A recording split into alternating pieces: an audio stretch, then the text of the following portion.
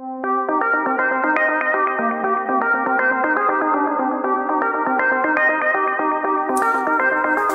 hello, hello. Welcome to the Pods of War, a series of podcasts and video ruminations about war and history. And I'm your host, John Buckley, and I have with me today our regular attendees, guests and superheroes of the history of warfare, Spencer Jones and Howard Fuller. So welcome chaps. How are you today? Good, John. Thank you very much. That's nice to hear, though. Yes. Still with us there. Good.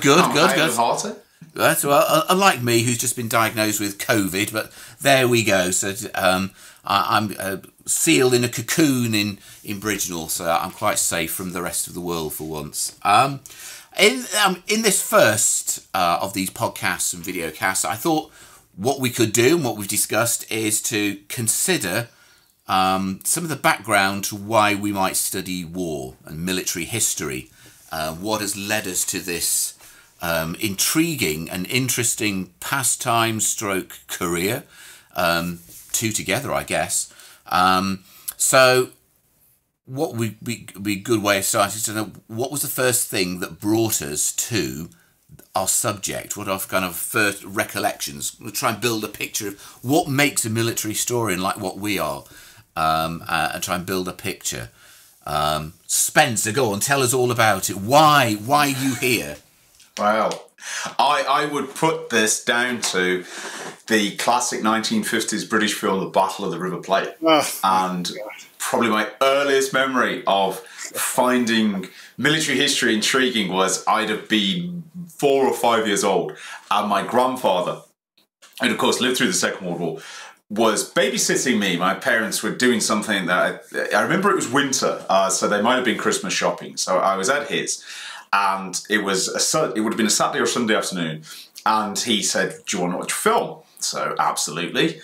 And he said, "Well, there's a film on about the war. Would you like to watch that?" And I said, "Yeah, absolutely." And it was Battle of the River Plate. Now, bear in mind, I've got that untarnished child's mind. I'd never seen a war film in my life up to this point. And although I had a vague idea about what war might look like, I'd never seen it so vivid and in the flesh. And the most vivid memory of being sat on the floor, not even sat on the sofa. I was so into the action, I had to be really close to the TV so I could be really close to absorb the gun recoils as Exeter was firing or being hit by Graf Spee. It was absolutely thrilling, and I was completely blown away by the drama, the action. I'd never seen anything like it. And my parents actually came back to collect me before the film ended, and I remember I was really unhappy because I was desperate to see the end of this film. It just blew me away. And from that point, I became temporarily, at the age of approximately 4 or 5, obsessed with the Battle of the River Plate. And to be quite honest, gentlemen, fast forward decades on, I still am sort of obsessed with the Battle of the River Plate. So that's my earliest memory of being intrigued by military history. So the corrupting influence of television led me to become interested in military history. Films plays a big part in it, I think, doesn't it? I mean, you say about the Battle of the River Plate. I remember being at primary schools, a bit older than that, when I was about 10, and we had to do presentations in front of the rest of the class about one of our favourite subjects. And I did a presentation about the Battle of the River Plate. Parallel lives. If only I'd been in your class, John. Yeah, obviously it was influenced by the film in the same kind of way. Films are quite important. Howard, what about you? Well, I was thinking about this before, and I jotted down some notes. All right, so here we go.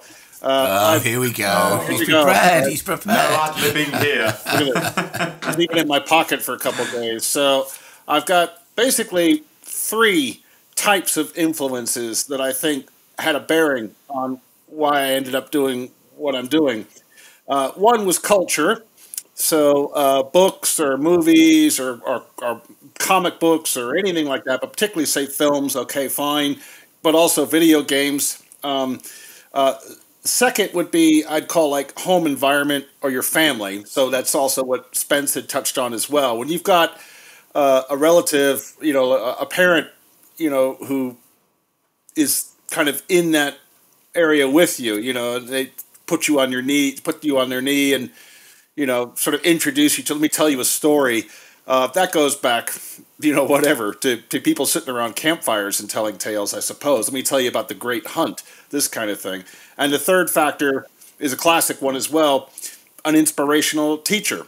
So in school, I had the benefit a couple of times, but particularly when I was in American high school, I had a very good history teacher, Jerry Kaler, and everybody loved him.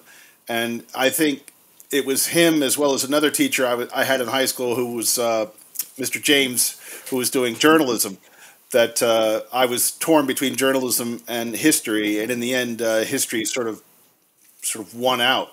But that was, I think, probably due to the influences of the other factors, like I said. It didn't hurt that my father was the Air Weather Service historian. Air Weather Service was part of the U.S. Air Force. They were headquartered in what was called Military Airlift Command at Scott Air Force Base. So I kind of grew up next to an Air Force base. I was sort of an Air Force brat myself. My dad had been in the Air Force, and when he went out and did a master's degree in history, his dissertation, by the way, was on the use of balloons in the American Civil War. So there you go. But he got a job as a historian, like a civil service historian, with the Air Force. So when I grew up, there were loads of history books around the house. I remember some rainy afternoons where I would just pick up a book, and there I was reading, well, Churchill, because that was a big one. But one of the cross currents that I had that came to the front when I was a teenager was Will and Ariel Durant, their History of Civilization series, which I think won a Pulitzer Prize in history in 1970 or something. And my dad loved the Durants, and it turned out that Jerry Kaler in a high school was also teaching off of the Durant series. Unfortunately, they only went from prehistory all the way up to Napoleon, so they got up to about 1815, and then they stopped. It just got too old. But it's a 10-volume series, absolutely brilliant. I found it very moving, the way they wrote the stories and the quality of the craftsmanship and the history that they were telling and all the rest of it. And then, yes, also films were dovetailing in there at the same time. So I think I was about 11 or 12 when I first saw Sink the Bismarck on TV, for example. I don't think they ever showed Battle of the River Plate very much, but Sink the Bismarck was one of those prominent favorites, just like The Longest Day or, Where Eagles Dare, things like that, World War II stuff in particular. But I even remember a couple times on afternoons they'd show something fairly exotic like Waterloo. And I'd be watching it, I'd be completely fascinated. So I think a combination of those influences finally made me decide that when I went off to uni, I was going to major in history. And my father, I remember telling him that, and he said, I don't think you want to do history. Because why don't you be a lawyer? Why don't you go into law? You're an argumentative little son of a, you'll make more money being a lawyer. And I said, no, I think if I don't go into journalism, I think I'd like to do history. And I didn't want to go into journalism because I'd worked in a high school newspaper as the editor in my senior year, and it was such a headache that the idea of writing every week under those kinds of deadlines and that kind of pressure, I had this same thing, media image of journalists not living beyond the age of 35, probably dying of alcoholism and chain smoking, and I thought, all right, that looks a bit intense. So I went into history, and I went into military. I had a similar kind of experience with the journalist idea. Until I was about 21, I had this idea, 2021, I was going to be a journalist. Yeah. And I was completely... I can't think really of a profession I was least suited to than being a journalist, because I don't really like talking to people very much, so that's not really good for a journalist. But the thing that put me off was I had this kind of rosy vision of what a journalist was, and I wanted to be a sports journalist, naturally, of course. And then I met a journalist, and it ticked every single stereotypical box you could think of. He was kind of in your face a little bit. He smoked endlessly. He drank a lot. The first thing he said, he was, let's go down the pub. And he was sinking pints all the time. And I thought, I can't do this. I can't keep up with this. This isn't me at all. So I think there's like a sudden change, and suddenly decided towards the end of the degree, what the hell am I going to do now? And so then it kind of became history. as doing something more purposive with it, I suppose.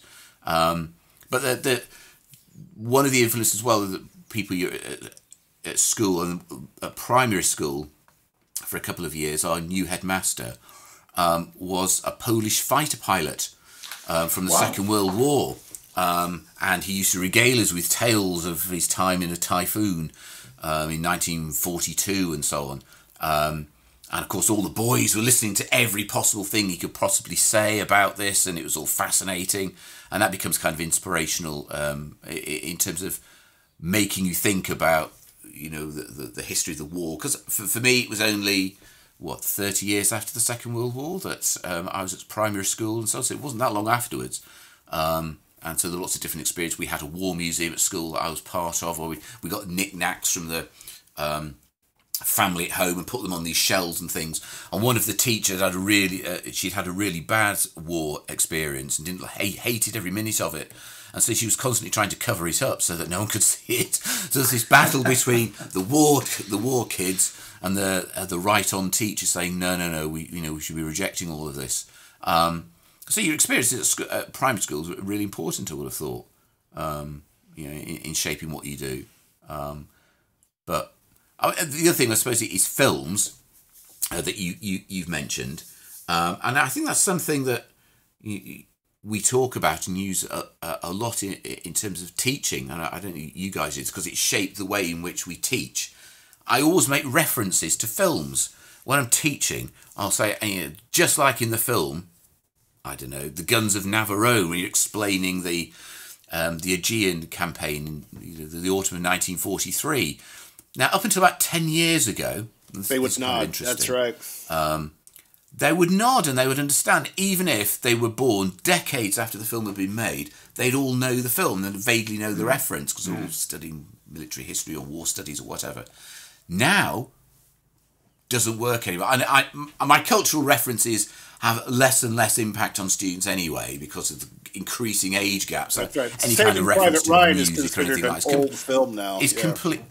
Yeah, well, exactly. I mean, it's nearly a quarter of a century old. But I think there's something different as well. It's not just because these films are old. I had seen The Battle of the River Plate, and it was made, I don't know, 15 years before I was born, something like that. So 59, I think. 50. Yeah, okay, 20, nearly. No, some years before I was born. Anyway, I can't do the maths on that. So, but we were aware of them. But now, the kind of influences that shaped us into thinking about history of war and so on, I don't think it has the same kind of impact that in terms of feature films as it did then. It could be simply generational, John. I mean, the fact is that you and I, at least, were born in the late 60s, and my grandfather was in the World War II generation. My father was born in the late 1930s. So that the war, as Spence was saying, is dead. There's a film about the war. There was only one war in question. It was a world war. It was totally huge. It was totally awesome. It had everything in it. There were millions of people died. It was the Holocaust, everything else, atomic bombs, for crying out loud. I mean, you could watch a movie like The Longest Day and watch these guys all storm beaches, and there's tanks and aircraft flying around. And you're going, what the hell? It was this huge thing that happened to our older generation. So you might suggest that there's a natural curiosity, a kind of pull to say, what did our forefathers, literally our forefathers, go through? What was their experience? And you could say that a lot of World War II films and perhaps even First World War films as well that came out during the war in the 1950s, 60s, even 70s were telling and retelling that story. And of course, it was affecting not just the people who lived through it, but also their children. And in my case, for example, their grandchildren. I was kind of pulled towards the idea of this was something that they had gone through, and it was totally life-changing for them. Who knows what it'll be like for our kids, 20, 30, 40 years from now when they're talking about, how World War III started with Ukraine, Who knows? But yeah, I mean, I think the experiences that shape how we perceive our past and so on change, and the references that we make in terms of when we were growing up are obviously different, and you would want them to be. So what appears to us as being part of living memory, of course, is to a lot of people, students particularly, is ancient history. The fact that the Berlin Wall coming down and so on. It's over 30 years ago. Yes. And, you know, that puts things in perspective a little bit. But I just think as well, I mean, I entirely agree that's part of it, but there's also the aspect, do people consume that canon of war film history about all things to do with war in the same way that we did? I'm not sure. I think people learn in different ways or get their cultural references in different ways now. I think a big change, I agree with you, John, that 10 years ago when I started, really, you could make references to quite obscure old war films and the students would nod. They'd have this cultural awareness of it. And that was fading over the last decade. What it's been replaced with, in my experience, is a cultural reference point to video games. And if I make references to Call of Duties, for example, and I, hand on heart, I've played all the Call of Duties, so I know how these campaigns work. They know these things, and there are touch point references that they can still refer to. And that's really interesting to me, partially because the portrayal of war in the Call of Duty games is in my mind, it's even less subtle than some of the more jingoistic war films you got just after the Second World War. It's fascinating, and I've got a completely unprovable theory that the Call of Duties became more simplistic during the late noughties and into the teenies of the 21st century in response to complexities in America's ongoing wars. As the war on terror became murkier and darker and more difficult, so game developers tended to look towards what seemed to be a much clearer good versus evil war, the Second World War especially, although they also, Call of Duty has roamed around the time frame a little bit and featured this. And one thing that's always fascinated me, and I've looked all over the place for this for points of discussion, is the fact that some of the Call of Duty war games quite openly encourage you to commit war crimes. So, for example, an early Call of Duty, or an early-ish Call of Duty war game, Call of Duty World at War, there's a scene where you're supposed to be playing a Russian soldier during the storming of Berlin, or possibly the Silo Heights, and there's a scene where you're confronted with a group of surrendered Germans, and you're given an option not to accept their surrender, but how you kill them. You can machine gun them, or you can burn them with a Molotov cocktail. And you and of course it's a bit different, you're participating in that. You are being asked by the game, how do you kill these people? And they're Nazis, so that's all they deserve. And I think there's actually a really interesting conversation to be had about the interaction of the messages of video games, which are, of course, it's a mass media entertainment. There's an argument that because you are guiding the game, you're more emotionally involved in it than watching a film, for example. But it's about, it creates this image. And one thing it really creates, and I suppose there's always been this feature of war studies nerdery, what we call rivet counters or trackheads. For war games and computer games especially, and I'm particularly thinking of World of Tanks, which is a huge influence on a certain subsect of our students, is an obsession with what would happen if a Cromwell with side armour encountered a Challenger 2 in the middle of a desert in a sandstorm. These incredibly minute duels. Yeah. The same with World of Warships. What happens if HMS Renown encounters the Musashi in 1942 in a typhoon? And they know all sorts of things about, well, the penetration on these turrets was high. And but what's interesting is, of course, the human element of war gets sort of lost in that. And that's, again, I think, an element where in war films you really have that kind of tech element. Somebody might go, Battle of River, for example, well, the grasp speed is much more powerful than individually Ajax, Achilles, or Exeter, but they don't then go, well, the turret penetration of grasp speed is actually higher than this, and yet video games encourage you to think in that way. One of the fascinating things about video games is they remove the friction of war, or some included, but most don't include this, and yet that, for me, is the cultural touch point that most of our students, particularly our male students, come from with war. They've played the computer games, they've been excited by the visuals, they've often been excited by the technical or the kit aspects, and that's their starting point. And I'm sure you've seen it, chaps, that particularly first-year essays, there's a certain type of student who wants to tell you all about the kit. And some of those students never lose that habit. I've got a student at the moment who wants to do his dissertation on modified small arms of the Second World War, and clearly knows this to an unbelievable level. So that kind of kit bashing, I think, comes from video games now. Well, it's partly true. I think there's something in that, but I remember I don't do video games. It's one vice I've never got into whatsoever, other than Space Invaders back in the day. That's about as close as I ever got to it. But we did play tabletop games with figures and tanks and all that kind of thing, and the rules for those kind of games were driven in the same kind of ways as what you're saying. There was some rule sets for World War II games where you'd have, it's like logarithmic tables to work out armor penetration value of this shell, this range, and so on.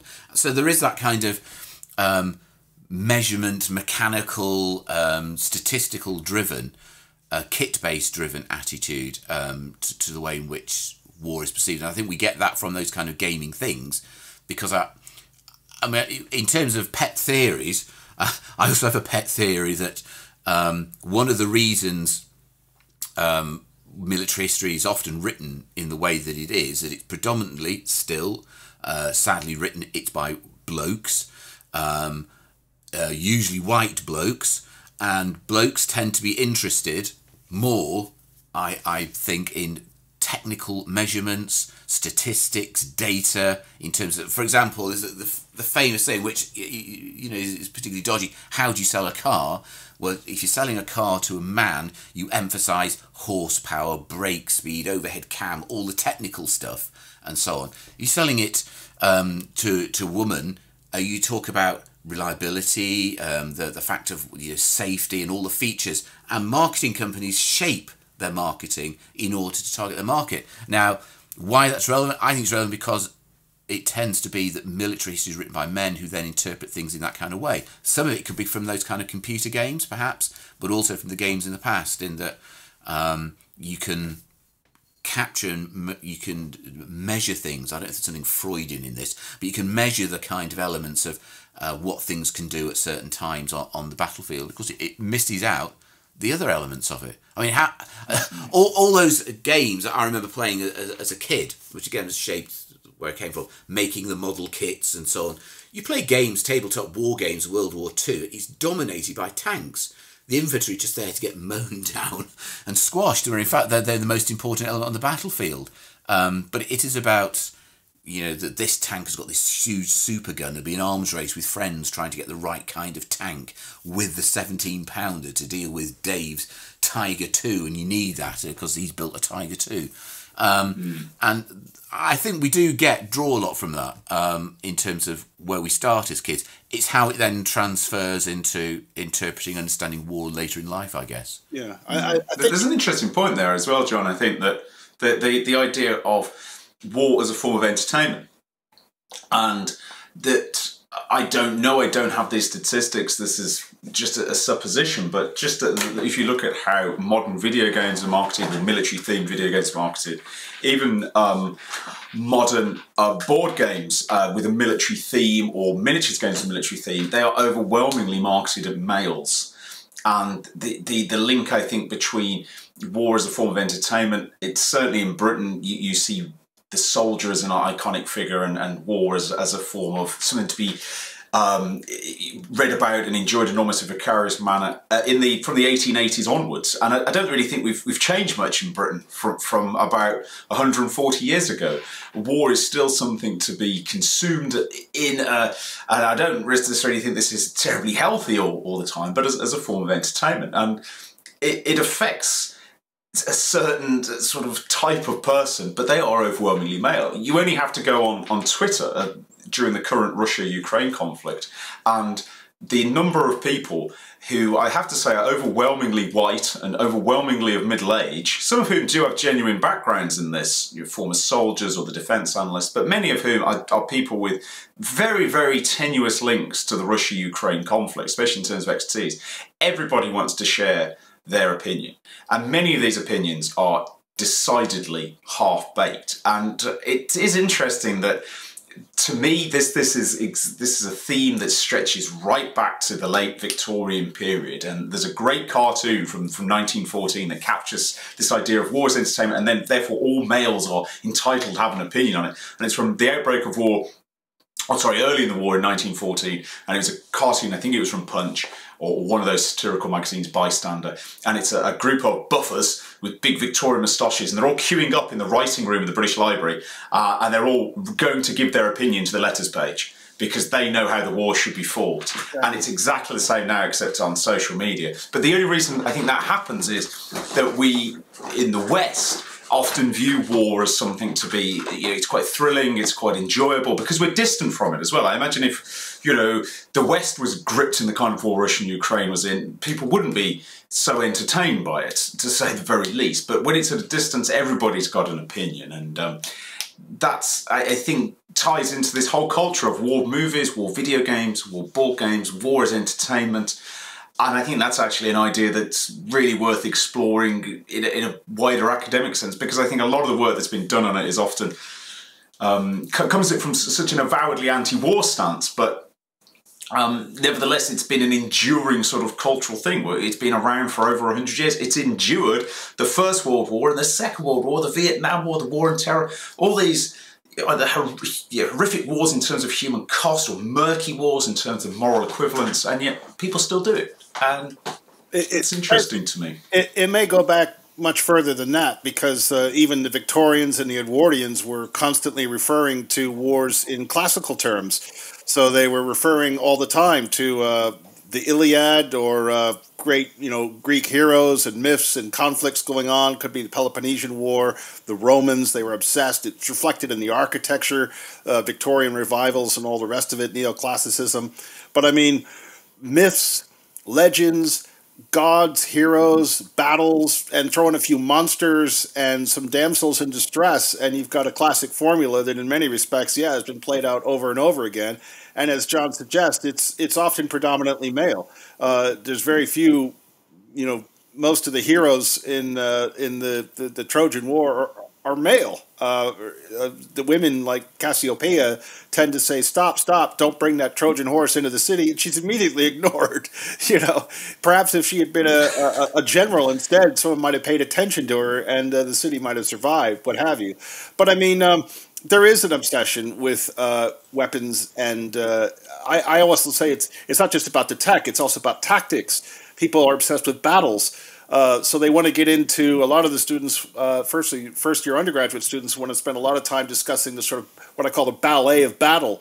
So the left flank, the right flank, start minutely chronicling what happened on June 18, 1815, and the Battle of Waterloo. Who did what? Who launched whose division? How that affected the decision making? The gap that opened in the line, shuffling brigade. This kind of drama. Minutely played out over and over and over again, reflected not just in book after book after book about the same battle over and over again, so that even John Keegan was saying, what could we possibly say new about the Battle of Waterloo in the face of battle? And actually saying, well, there's quite a bit that we could tell that hasn't been discussed yet, particularly, say, from the perspective of a conscript rank-and-file soldier, for example, not just about the generalship side of things or the bird's-eye view of things that's reflected, of course, predominantly in video games today, or even tabletop games. It's all about the generals controlling things. It's all about tabletop bird's-eye view control of situations that, by definition, in many respects, battles are uncontrollable. They're pure chaos. But perhaps as men, we like to problem solve. We like to, sort of tinker with things and, assert control over any situation as desperately as we can. And I have a little treat for you. When I was a senior in high school, I had a sort of fourth-year honors project. And lo and behold, I did the 15 most decisive battles in history. So I had all these different battles. Oh, boy. I did this when I was 16, so I had all these different battles and included maps. And as you can see, Howard was already getting into arrows and flanking at Battle of Canada. There's the Romans. And I had 15 battles, and every battle had its own section. So it had things on different soldiers and all the rest of it. And this is what impressed Wick Murray at Ohio State more. He was like, you are a nerd. You're going to be one of us. But every section also had a thing on weapons and tactics. So I had, ancient battles, I had the Spanish Armada, but everything had a special boxed out section on weapons and tactics. Sometimes it would have a biography on military leaders. It was very formulaic because, of course, that's what I was reading. I was watching war films, and yes, by the time I was a teenager in the 1980s, there were plenty of war games that could be played, both on home console systems and also on very primitive PCs. If you had a Commodore 64, you were definitely playing some kind of war game. If you were into this kind of thing, you were playing with very primitive box level strategy games or something like that on a hexagonal grid. And that's what I produced.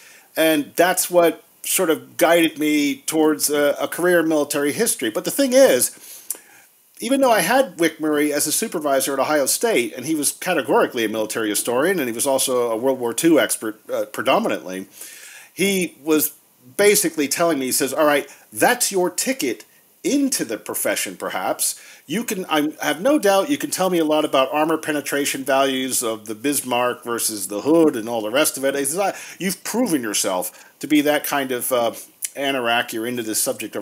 But we're not necessarily going to be teaching you that at the university level. We're going to be teaching you about war as a continuation of politics by other means. We're going to be talking about things like the stuff about war that can't be controlled, the things like decision-making, fog of war, friction of war, when plans go awry, or when you can't even see the battlefield. What happens? The chaos of things, because it's like as you grow older, you'll begin to realize that maybe we're not necessarily in control of life. Sometimes life seems more in control of us, and this is part of the learning process, and let's see if that can be reflected in your scholarship. And it's true enough. I find that a lot of our war studies undergraduate students, we have to kind of wean them off of the video games and the emphasis on weapons and tactics and battles. And it's like, well, okay, these are important. We all know we can get into these kinds of discussions, but what's going to delineate your analysis of why it's significant and what it really means and what we can learn from it, perhaps, as opposed to the half-baked people who are lining up to tell us about how to win the war on the Western Front in 1914 are telling us about what's going to happen in the Ukraine right now. So there is that sort of learning curve that's involved in this profession, perhaps. We are perhaps the nerds of the nerds who've made it this far, but we have to constantly remind our colleagues, perhaps, at the university and wider school that our department is such, and people in the department teaching this degree and at the MA, graduate level, undergraduate level, PhDs, we're not completely focused on the kit anymore. We're still fascinated by it, but yeah, I think there's an element to that. When I first started, our current head of history classified that one day I'd be the chair of airfix history in the department, which is kind of how you are perceived elsewhere. But I think there are moments when you start to see the subject slightly different. And I remember, which you got to think about cultural things which make us shift our understanding of the subject a little bit and make us think about it differently. I remember seeing when I was about 12 or 13 a TV dramatisation called Churchill and the Generals. Timothy West as Winston Churchill, Arthur Hill, who was in various things, who's played Roosevelt and so on. Joseph Cotton was Marshall. It was really good, and but what it was pitched not at frontline fighting level. It was pitched at who on earth the Chief of the Imperial General Staff was. What was the Casablanca conference about? What were all of these meetings between Churchill and Roosevelt and Brooke and so on in terms of controlling and running the war? Now, clearly it's an amalgam of various things, and they've cut corners and so on in order to make a dramatised account of it. But it was quite interesting because it suddenly showed there's a bit more going on rather than here's a Sherman tank or what's happening at battle level. It was trying to put it at a big strategic level, and that kind of sparked my interest a little bit more. So I was already interested in that before I got to university, and we started talking. Again, inspirational teachers. The person who taught me there was a guy called John Gooch, and he did loads of stuff on strategic history. But his interest was pitched at that Allied grand strategy kind of level at in one of the courses he taught, which was specifically about conferences and cooperation between the Allies and running the war and so on at a big grand strategic level.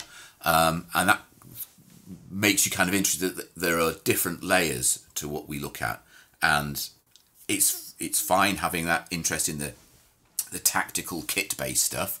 It certainly plays a role. It can be interesting, and the development and so on. But seeing it as part of a bigger picture is quite important in understanding the subject. And some of those references earlier on perhaps lead you in a different direction as to what we're interested in, rather than, you know, I've just built the latest Airfix kit, or I'm playing this computer game which I can shoot Germans or something like that. So when did you start playing computer games then? What, me? Yeah, both of you. I don't play them, so I don't know. I never had a Commodore 64. My first serious interaction with a computer was when I traded in some music kit in the late 80s in order to get a word processor to write my PhD thesis. Nice. So my first computer was an Atari, which had a desktop publishing packaging, Atari ST. And Atari ST, the 16-bit model. Yeah. So not for games though. I started playing arcade games with my dad. So we'd be on holiday, and this is the 80s, late 80s. You know, every sort of British holiday resort had an arcade, and they just blew me away. The graphics, the sound, the excitement of them. And my first computer, God bless my parents, I don't know how they ended up with this. They probably got me one of the most obscure British available computers in the country, which was an Atari 8-bit computer system, not the console system. It was an Atari 65 XE. It was really difficult to get the games for it because it was an obscure, very obscure within Britain. And I absolutely loved it, and I've been an avid computer gamer ever since. Interesting thing, actually, though, about starting to get a different perception of war through computer games. There's a game, and it wasn't exclusive to the Atari. It was available on I believe it's available on other systems. That was called Eastern Front, which was primarily about the Eastern Front 1941-42, and you could only play it from a German perspective. And it was a little bit abstracted in that it wasn't sort of modelled on completely the real forces, but you had German infantry divisions, German panzer divisions, you had Hungarians, Romanians, Finns, and so on available to you. And the idea was you had to try and recreate Operation Barbarossa. It's considered a classic, actually. If anyone's listening to this and is interested in classic computer strategy games, Eastern Front is considered one of the all-time classics. You can play it for free online now. And I had it. And it was actually a really interesting educational game because the game boxed, so I'd been, I don't know, 8 or 9, and the game box came with loads of information in it. It came with a map of the historic Eastern Front, a book of sort of really good popular history about how the Eastern Front really was. And the premise of the game was absolutely intriguing because as the Germans, you couldn't win. You could only play as the Germans and you couldn't win. The game made clear that it was basically impossible to succeed in the conquest of Russia, and it was more about managing the chaos of the invasion and the difficulties you face. Now, there were lots of different options you could try, you know, thrust from Moscow or go south or you know, a whole host of things. But in the end, you would just run into trouble, and it had the seasons, so you'd have the Rasputitsa, then you know the winter, the Soviet counterattack over the winter and things. And it really taught me a lot about some of the difficulties. Now, yes, it was a simple game, but it posed you questions and made you think, okay, we've got this almost unwinnable situation, how do we make the best of it? And it included things like trying to rotate your units out, and you never could. One of the things that I remember was you'd start off with Barbarossa and you'd use your panzers to really smash through, and you'd go, this is fantastic, but they get worn out. They'd need time out of the front, and your foot sluggers would take ages to catch up.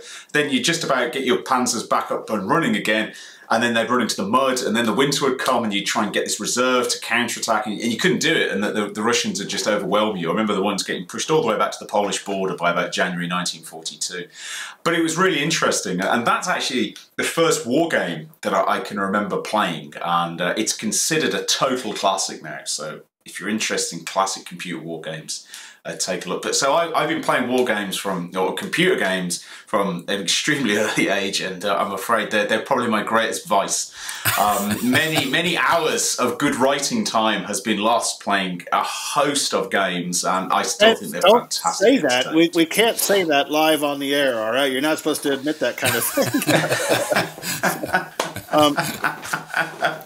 What about you, Howard? Well, I mean, I was hitting the arcade, like you say, as soon as there were arcades. I mean, video arcades at least. I would have been about 11, 12, something like that. So when Space Invaders was out, then particularly Asteroids, and then you had all these video games were taking over. I spent a lot of time in the arcade, fine. But as you say, arcade games were about reaction.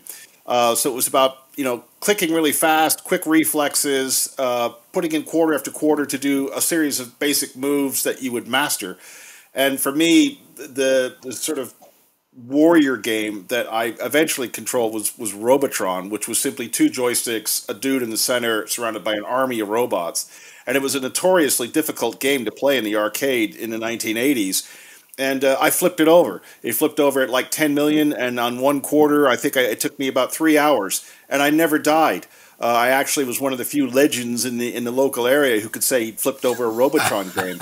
And I got to the point where legend in the local area. I was literally playing. You play the game in a sort of zen-like. You reach this zen-like state where you're just kind of like not even looking at the screen and doing these fantastic moves, and you're doing it all through peripheral vision, and you're totally zened into it.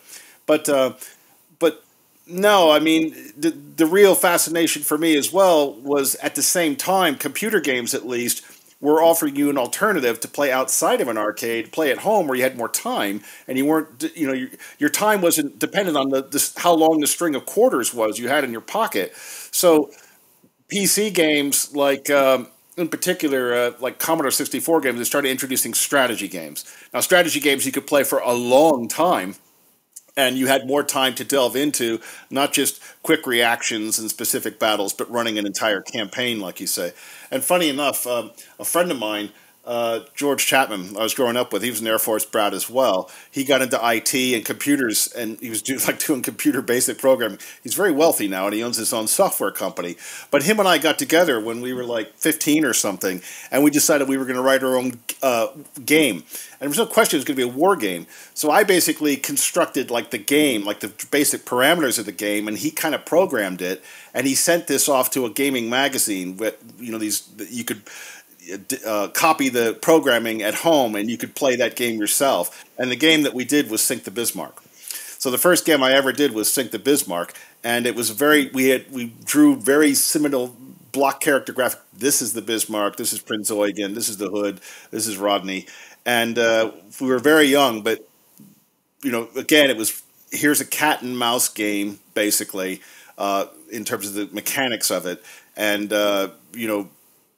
you're trying to do this, and each character has its own characteristics. It was very crude, very basic, but by the time I was an undergraduate, unfortunately, I had a computer with me as well, and while I was using it for word processing, turning in essays, increasingly I was also playing strategy games, and it burned off a lot of hours, it's true. And then when I was an undergraduate, I was also board gaming with fellow students. So we were playing Risk a lot, and we were playing other games, and eventually I got more interested in the idea of tweaking rules and building my own war game systems and all the rest of it. And then I was doing American Civil War stuff on top. So one thing tended to complement the other. Films, games, books, even study. But I'd say that eventually you always have your sort of lust for strategy and tactics and weapons and all the rest of it. That's exactly what World of Tanks and World of Warships, for example, is feeding off of. It's a gladiatorial contest, and they're feeding off people's lust for gladiatorial contests. Throw in a little... I've noticed on World of Warships, for example, that a lot of the ships that are being thrown in now are ships that were never even created. Somebody did some research, found ships that the Germans were planning to build, or that the British were planning to build, and they'd say, well, look, we're going to make that ship real, and now throw that up against the Bismarck and just see what happens. And people are like, yeah, let's throw that in. And the same way, in the back of your mind, you imagine the Romans going, well, what if we take a lion and we have 5 really pissed off elephants fighting him. Or, 20 drunk Christians versus 2 tigers. What would happen? Place your bets. And, okay, it's fine, but just as a lot of people in the Empire got a bit bored after a while with the games, it became increasingly outlandish. I think there is a sort of level you reach, perhaps, where people eventually will get sort of satiated and bored, perhaps, with gladiator contests and just, clicking of buttons and all the rest of it. I think you get a lot more gratification and you get a lot more stimulation overall if you're actually managing a civilization or you're fighting an entire war, and there's a lot more nuance involved, things like weather, things like political factors and all the rest of it. Something that's a bit more lifelike. There's an element of that. Do you think there's a point at which, when you're playing some of these games, that you start to see the deficiencies in them and you want to add layers to something to make it better? I force you to play War in Europe, the big SPI hex-based game, which takes 9 months to play and 108 hours playing time. It's a big SPI board game, 46 square feet of map, which I acquired in the early 80s. And I played it 2 or 3 times to about 1943. You never get past 1943 because the German player gets bored or discovers girls or something and disappears and you never see them again. But one of the things that became increasingly frustrating about that game and other games similarly, I think, is that the more you read around it, you start to see the weaknesses in what it's portraying. And you start to, I know with a friend, we started to add this layer of political grand strategy on top, where or it's like a card-driven element to it, to add to the rather feeble political angle to that game, because it had lots about manoeuvring and invading countries and running economies and things in a kind of mechanistic way, rather clunky. But it didn't do so well at the political, strategic, diplomatic level. And I just wonder whether games, the more you play them, especially when you know something about the broader issues in the subject, the more you play, the more you and learn about the subject, you start to see the deficiencies in them when you want to change and tweak it. And I think that's something you've seen when sometimes with the students, where they come at the start of the degree with their statistical analysis of this, that, and the other. And this is only a small number, I have to say. It's only a small number of the students arrive with this kind of attitude to how it all works. But nonetheless, and you start to add different dimensions and complexity, which make the games perhaps more unsatisfying. I don't like playing World War II tactical games very much, because they're driven by the wrong kind of things. The more you study it, you think, well, it's nothing like that. I can play a game about something I don't know much about, but it becomes unsatisfying. I don't know. Is that your experience? Well, I mean, do people get dissatisfied with war porn, as it were? Well, probably. I mean, there's porn and then there's love, John. I mean, take your satisfaction as you will. But I mean, even in terms of like Risk, when we were playing drunken games of that as undergraduates on a Sunday afternoon or something, we did start tweaking that. One of the first tweaks that I introduced was a whole set of rules that included weather, random natural disasters, but in particular strategic weapons. I said, well, let's throw in nuclear weapons with Risk. And I designed extra cards and did a big map, and we called it Super Risk. And here's the thing. Once you introduce strategic weapons in a game of Risk, it was interesting because now players who had strategic weapons could start threatening one another. And that's where the politics could come in on a game like Risk, which made it more interesting. Now, politics is a part of Risk if it's a good Risk game, because players will constantly try to form alliances against one another, or they will threaten one another. So there are various levels of deterrence and counter-deterrence going on in Risk if you're playing a really involved, fun game. That guy has got control of Asia, and if we don't band together in 3 terms, he's going to win. And then the Asia player would say, if you join him in an alliance against me, I will attack you in the next round, and you're done. So take it or leave it. And then these kinds of negotiations would begin. There's actually a diplomatic level. Throwing in strategic weapons only made it more intensified and even worse, especially the damage that a nuke would do on a certain territory or something like that. But yes, we did start to spice even a simplistic Parker Brothers game like that up. by adding in more levels of complexity because it made the game more involved and more fun. It was more lifelike. It brought out more strategic, or even, as you say, political or even diplomatic nuances involved. And, we took that about as far as we wanted. I think it's interesting in computer games now that there's something that wasn't around in my childhood or in my adolescence, is that you've got the modding community, people who modify games. And for almost any strategy game sufficiently popular, and even those that are quite obscure, there's a modding community. And just as you're saying, one thing nearly all modding communities of strategy games do is they're driven to make the game more complex. They're driven to add more layers and layers and layers. I think that intrigues me. I think the whole idea of game design is intriguing, because at what point in your quest for realism do you actually turn a game into a job rather than a form of entertainment? We have jobs, and 99% of our jobs are probably things that we don't necessarily leap out of bed and think, this is thrilling, I'm enjoying this. Whereas you play a game for the enjoyment. I'd also add a thing, because of course as we as a group, we play board games a lot as well, and strategy games, as well as computer games. The difference between playing with live humans in a game is infinite compared to playing against an AI. Now, AIs nowadays can be very sophisticated, but every single AI I've ever played against in a strategy game eventually becomes predictable because they have a set number of responses. Whereas I know from playing board games and strategy games with you, Per, and indeed some of our other friends, that given the same stimulus within a game, your reactions will be different. And certainly in your case, Howard, they'll be wildly unpredictable. We never know which version of Howard will appear in a war game, whether it was the time we played Quartermaster General 1914 and you as Germany in 1914 decided you needed to dig in on the river, on the Rhine, and just beg Austro-Hungary for help, or you're going to play the Russians and you're just going to be this relentless steamroller that just throws army after army after army into East Prussia. But we don't know which version we're going to get. And so the unpredictability, I think, and the human interaction in war games is what's great. And I think that's actually a really interesting difference between the games of the 70s and 80s, which I played, of course, some decades basically after they were published.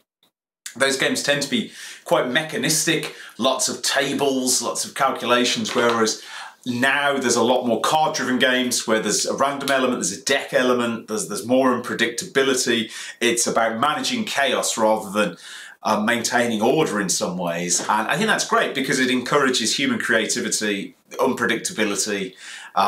We've each got our own play styles. We can sort of predict what we might do in those situations, but you just never know. So I think that speaks to something. It speaks to the friction of war and the interactions of people. And that's something that computer games cannot reproduce in the same way. And there's some great computer strategy games that are great fun, that are full of unpredictable things. But when you throw a lot of humans into the mix, the game just goes to another level, in my opinion. I think the same could be it's an important point about well. what. Yeah, I was going to say that one of the differences is that what you allude to is where you make the transition from a game which is purely an entertainment over a few drinks or snacks or pizza or whatever in an evening, and one in which you're trying to deliver some kind of outcome. You're trying to get some points across. Now, most of the people who design these games are trying to get something across, but it's also to a degree a commercial enterprise. But when we use it in teaching, we use these kind of game strategies and things and so on in teaching. There's a point to it, trying to get something across, and where does it become a simulation and where does it stop becoming a game? Moves from being a game into some purely in terms of a teaching aid, and it's somewhere between the two. But it picks up on a lot of interest of our own interest in terms of where games have been a key element in getting us interested in the subject. But also a lot of the students come with those kind of things as well, with mostly computer games now, I freely admit, but not entirely.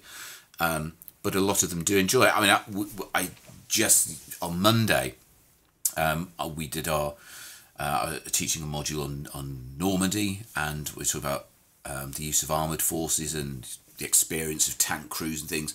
But then we got a game out to try and simulate some of the tactical issues and difficulties in capturing an element of the problems confronting cruise in Normandy, and the students played out the kind of card-driven game, which is fairly simplistic in many ways, but it highlights some of the issues. So there's a point in which you can draw something out of it, and you can take that gaming thinking into how we learn about a subject, and it does highlight particular key elements of it, I think.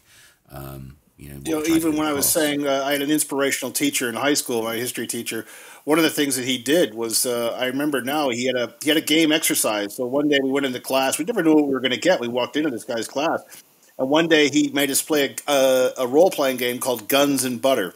Now, bear in mind, this is at the height of the Cold War.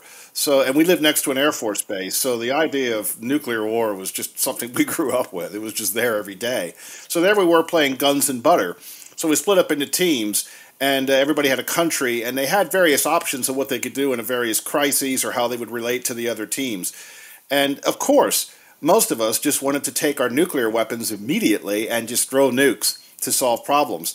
And, Gordian knot the whole situation. Like, well, the key is obvious. You just nuke them at the first opportunity. But as it turned out, to the subtleties of the game, we would be constantly outmaneuvered by other teams who were using their weapons in a more sophisticated way, building coalitions against us, undermining our ability to even fight or whatever economically, investing more in the butter side of things as opposed to just raw guns. And it was a nice way of saying, well, in a game of guns and butter, it doesn't necessarily always go to the guns. And it was just a simple exercise done at that thing, and then we moved on the next week to other material. But, yeah, I mean, a good game, a good film, a good book, for that matter, is something that kind of moves beyond not just a number crunching, not just a ballet gladiatorial crunch of opposing statistics and things like that, but also, the more human factor, feelings, emotions, interaction between people, the little things that perhaps affected fate. That's probably the thing that makes the Iliad the most interesting. It's not necessarily Hector finally fighting Achilles.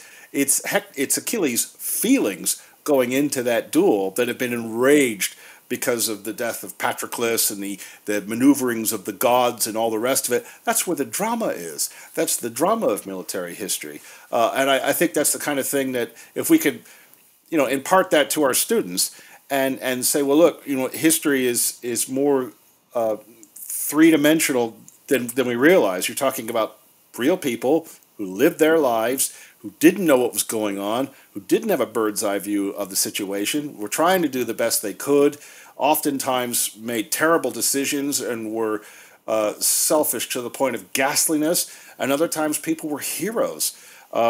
That's the most captivating, interesting part of military history or war studies to me. I mean, I think I've come a long way from doing the 15 most decisive battles in history. It's still there. That love is still there. But I'm also, I suppose, much more interested in the drama, the human drama of things as well.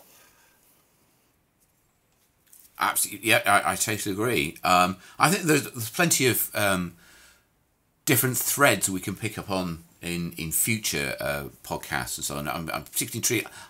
I've always been fascinated. I think it's one for the future.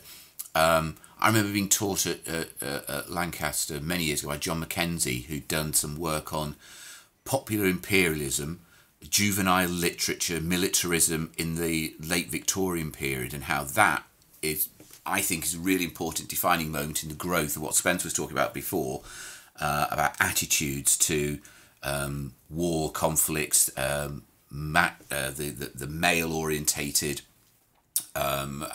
approach to understanding the wider world and so on. And you see it growing in particularly juvenile literature and things like comic books, and which were still going until a few decades ago. Things like Victor comic and War Lord and things like that, and commando books and so on. That kind of, which captures, because one of the key things that I think will also be worth exploring is, why is it that it's mainly white males who are drawn to this subject, and what ultimately do we have to do to change that dynamic? Because by drawing in different perspectives from what we've talked about here, we start to see the subject in a different kind of way, which is exactly what we should be trying to encourage. It's changed slightly, but the where we get some of the best interactions, I think, is where you get history students and war studies students coming at the same subject from slightly different perspectives, and sometimes you get different, dynamics going on, and so it might be worth exploring why it is that we've ended up with that kind of development of it being a particular kind of cultural group who are drawn to the subject, and how we can challenge that. But I fear that's a subject for another day. Our hour is nearly up, so I think we need to draw an end to this, and we'll look at perhaps some other subjects on future occasions. So we can pick a subject for next time, but I'll leave it to your discretion to go with something next time, as opposed to the ramblings we've had today, but however interesting it has been. So, should we draw an end to this one, I think? Yep. I think so. Thank you, John. Yep. You've been a wonderful host. I try my best, and it's your turn next time, I think, Spence. Okay, then.